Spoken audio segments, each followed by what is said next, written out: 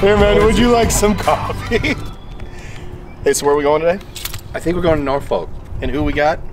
Well, I don't know. It depends if he comes out. I'm a little nervous he's not even going to show up. But he's literally going to be out of it. No, you take that. Thanks for the coffee, Craig. Yeah, I do. Well, it's one thing you never want your pilot to actually shake before you get up in the air. But no, it's Aaron Davis. Aaron Davis, man. Aaron Davis, speaker, world-renowned speaker, traveler. Actually, traveler aficionado. If you want to talk about someone who's flown in planes more than that dude, I really don't know another. I mean, every 3 days he's up in a plane somewhere. Yeah, he's always somewhere.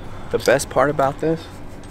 He flies every day, but he's scared shitless. Scared to death. Scared to death. So he says the difference is so he can see the pilot. I don't know what that says about you. Easy.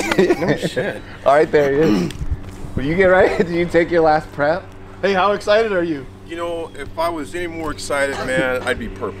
Is that possible? For a brother to turn purple, we gotta be really excited or extremely scared. One or the other. You know what I'm saying? I'm not sure what's up, but it's gonna be some coloration going on up in this piece. Oh my goodness. Let's go flying. All right. You are. Dude, this is. I love airports, though, man. Yeah. Like this. My dad used to clean this place. Really? Dunk it all the way down. I knew this. This place wasn't the way it looks now. It's a little different, but I think that's where my attraction for airplanes came from, because as much as I'm on them, it never ceased to amaze me, man, of how something can take off. Mm-hmm. Yeah. Here I am always talking about facing your fears, interrogate your fears, investigate your fears. And folks, I'm on airplanes on a regular basis, all right? Usually actually about a week I'm on an airplane. But you know what? I've got some fears just like you have some fears out there. But usually I'm on the bigger planes. But this morning, as a guest on Old Green Plane, oldgreenplane.com, this is the plane I'm going to be on today. But you know what, folks? You can't enjoy the views unless you enjoy and experience and interrogate your fears. That was 60 Seconds with Aaron. Your attitude, your choice. How long was that? 108. All right, that's cool. Go Big Red. In Nebraska, we say go Big Red. But I'm going to say right now, all the green flag. Kilo 1400 special. Wind calm, visibility 2, mist, ceiling 200 overcast, temperature 102.9 around altimeter 002. ILS runway 36 approaching east, landing and departing runways 36 and 32. Register and runway 3.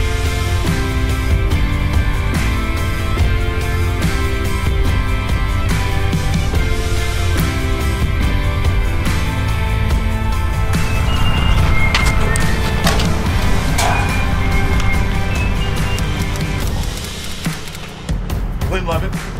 Glenn Levitt. Hey, how are you? What's up?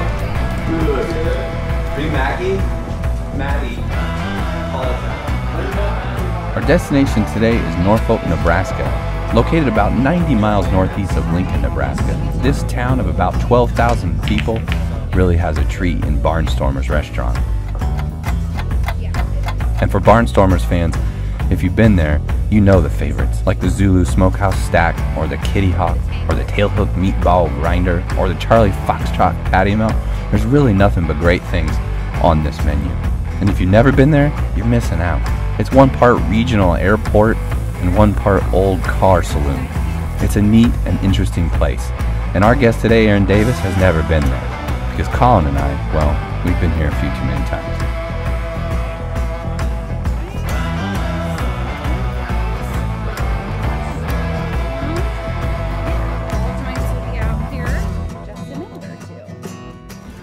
My scariest part, man, was actually no part of the flight. It was, it was just the anticipation.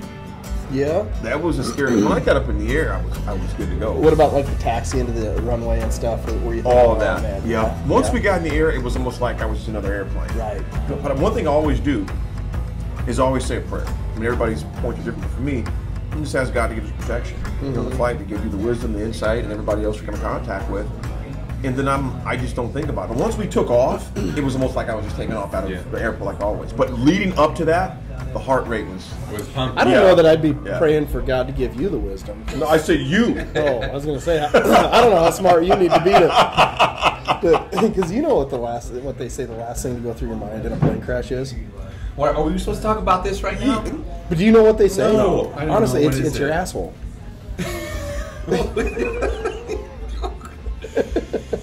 That's what they say goes through your mind. That's what they say. Yeah. I don't know. No. Well. Well, I was asking God for protection. And, you know, and the thing about it, once you get up in the air, it just became, I would say, regular that I do it all the time. What was irregular for me was the views. Yeah. You know, like Craig, you asked a good point about that. So, seen a lot of things, but that was the biggest fear for me, man. Just the anticipation of it. Once we got up there, I was cool. What's your schedule like with speaking? Like, is it? I mean, you know, as someone who gets their income, you are a professional speaker. I mean, a lot of people. Like, don't you think this day and age has a lot of people who want to be speakers? I mean, I come to you a lot. You're kind of a mentor of sorts that get part of the speaking off. But I realized real quick when I try to get it, there's people who want to try, and there's people like you who do. That's a gap, don't you think? I mean, are you seeing that, where there's a difference in people who are trying to get out there and speak? Because your schedule, my Oh, friend, man, you you're running. are.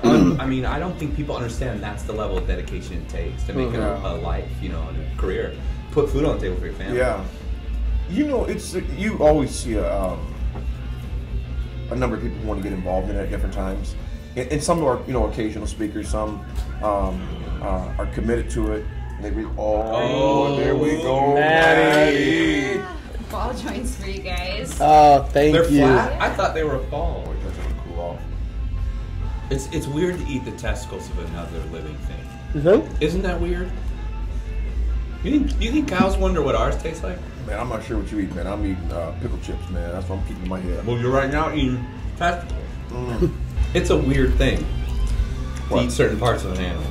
Only if you think about it. You're supposed to think about what you eat. No, I don't even. Oh, come on now. That's called mindful eating. That's what the kids call it. I call it. Mindful eating. I call it hunger. Hunger. These balls are hot, my mouth. How many balls can you fit in your mouth, Greg? Hold on. I am A whole hungry. green plane after dark. You know, things I noticed about the pilots.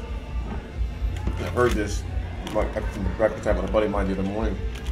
It's a tight-knit community. It's like a fraternity. Yeah. You know, of guys who are avid, and they're passionate about flight. You know, and planes is really cool. Well, it's not just passionate about flight. It's passionate about getting other people involved in flight too. Because everybody always talks about, you know, someday I would love to be a pilot. You're gonna be a pilot. My someday is you just do it. Yeah. Go. You do it. Yeah. Yeah. And I just couldn't imagine not being able to fly somewhere. Warmer for you. And French this French onion is really warm, okay? That is. Perfect. Yep, you're welcome. Looks good. Thanks, Maddie. That looks Shots of that, amazing. Wendy. That's beautiful. I'm the only one eating it. Now I don't feel like No, man, I'm getting it too. Well, I mean, like, well, it's interesting the I don't know. I'm always fascinated by Wanna the, get a picture the of community this, Larry? aspect of speaking and speakers. Pilots, the same thing. There's a skilled position. A lot of people have an assumption about what it is. A lot of people talk about it. I want to fly someday. I want to be I want to be a speaker. There's also an aspect of both that are like it's cool to be called one. So that by itself carries a lot of weight in terms of why people try to get into it. But what I'm trying to get at, there's a difference between what you think it is as to when you get into it. A lot of people have an idea about, hey, I want to do this, and then they actually do it day to day, and they're like, well, this is way too much work. Screw this.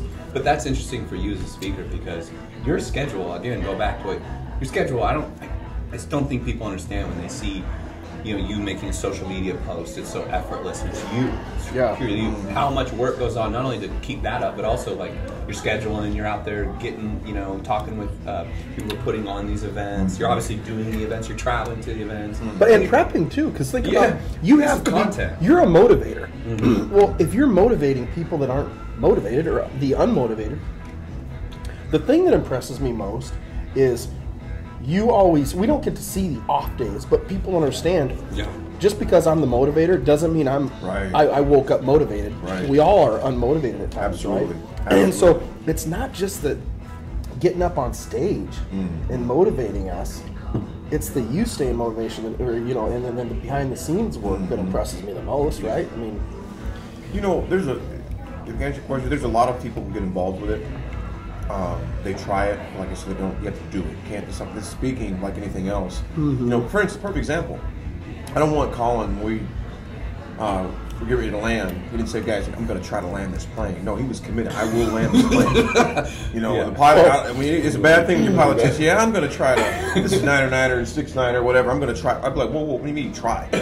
You know, we got committed. He says, this is the one way I'm going to land, I'm committed to this. That's the way it's got to be with anything, whether it's speaking, you're flying a plane, starting a business, working for someone, you got to be committed to it. Right. And the folks who make it are committed. They land. You know, they're able to take off as well because they're committed to it. Well, for you, it's attitude, right? That's the central kind of premise of what you speak about, really, right? Well, you think about the airplane. Airplane's got an attitude, right, Colin?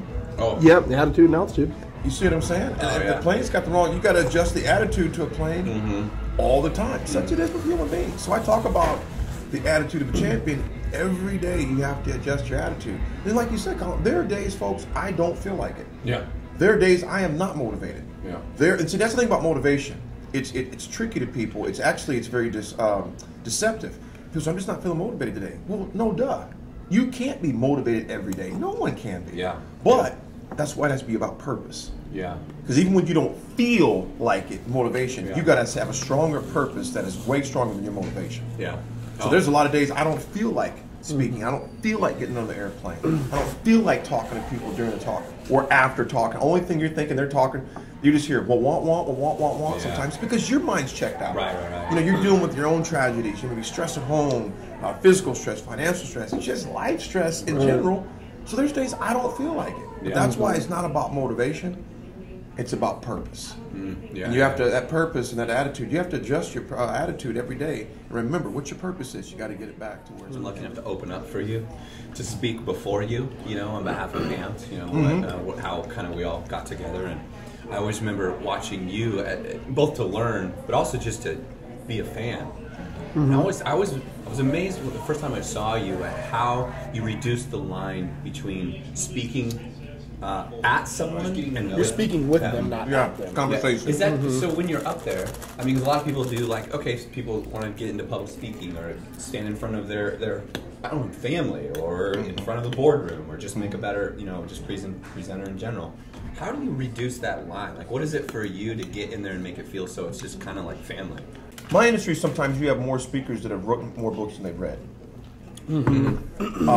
Everybody's an expert at something. And I'm not saying by no means making a broad statement, but I'm saying some. And the way to bridge that gap from you being the person, the guy on the stage, to they can relate to you, don't show them how perfect you are. Right. When I speak, I'm not showing pictures of my house, my car, what I have, material possessions. No, I showed them my wounds. Right. Yeah, you do. When you show people your wounds, people can relate to your wounds and your pain. Right. You know, they can relate to that. Whether they were self-inflicted, like I've got a bunch of self-inflicted wounds, or just life wounds. Everybody in that audience can't relate to somebody who's achieved this level of success or that level of success, whatever it may be. But every single person in this restaurant, in this town, speaking of this town, man, they're dealing with wounds right now from the floods. Oh, that's Right. You know, everyone can relate to wounds. If I was to go over there and start talking about, how successful I am, or this person is, or whatever, they're thinking, dude, we got bigger problems. If I can say, you know what, you guys are going through some pain right now. Yeah. You know, some of you have lost your livelihood, literally. Some have even lost their lives in our state because of the floods. Yeah. You know, Man, so that's a great point. Yeah, so you got to talk about their pains, man, and say, I can relate to you. Even if I haven't been through that pain, I understand pain. Right. But then what you do, tell them, here's how you can get back up. We can do this together. So when you share your pains, but also bring them back up, that's what hits not only the head, but the heart and the soul. And so when I go and speak, man, I bridge that gap by saying, you know what? If the personal side is not at peace, the professional side will look good, but eventually that starts to show too. Oh my goodness. Oh, no, you didn't. Yeah, you literally. Yes. Oh, I'll bet you wow. have some of those. I bet I do have one of your favorite. Oh, I bet you do too. Yeah, I bet I do. Beautiful. It's really hard to just let this sit Realize I here. picked up my. This is your Barnstormer burger for you. Yep, and I'll be right back with the French dip, okay? Listen, I'm trying to cut down a little bit until it gets me. I've got one. Oh, no, you did. Yeah. You want to go?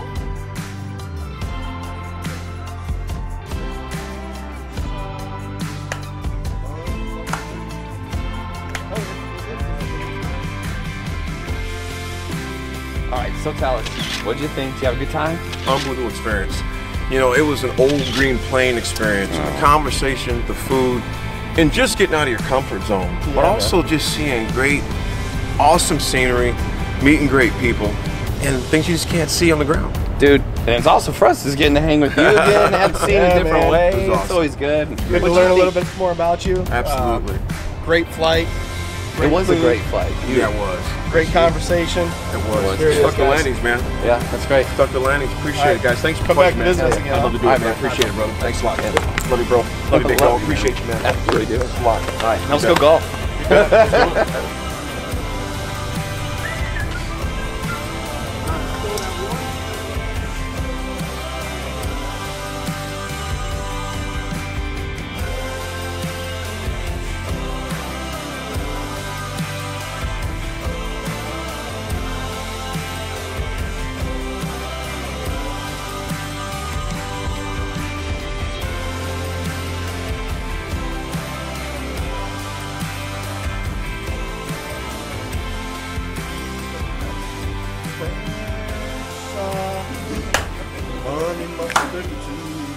Oh, is it dance time? Yeah, I'm not missing what I'm doing.